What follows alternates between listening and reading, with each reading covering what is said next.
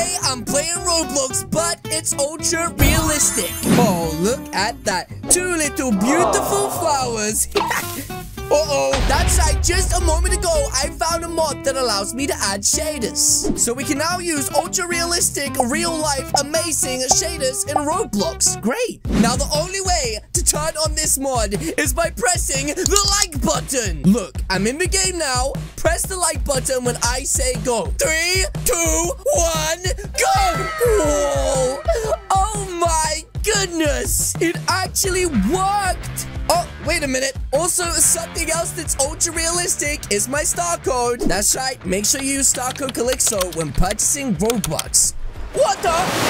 Wow, guys, look at this game. The sky is like a perfect blue.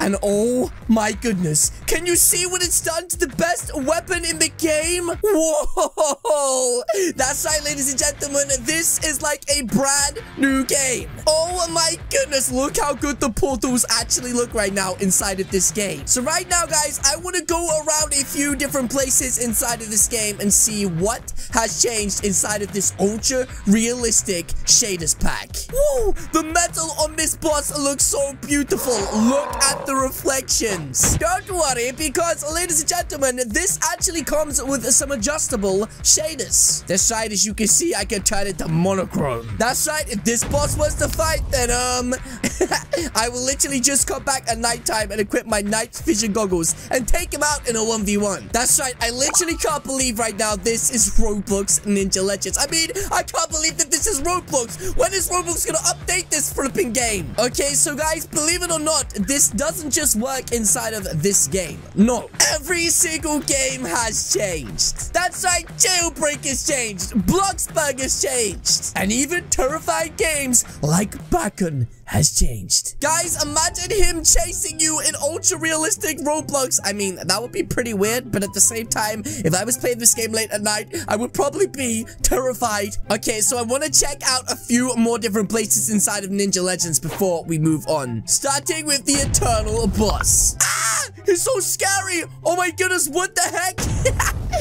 Oh, even the explosions look cooler now. That's right, the next thing that I want to show you guys is the Dark Elements Island, because in this game, when it's nighttime with all the purple auras, it just looks amazing. Also, check out this character right here.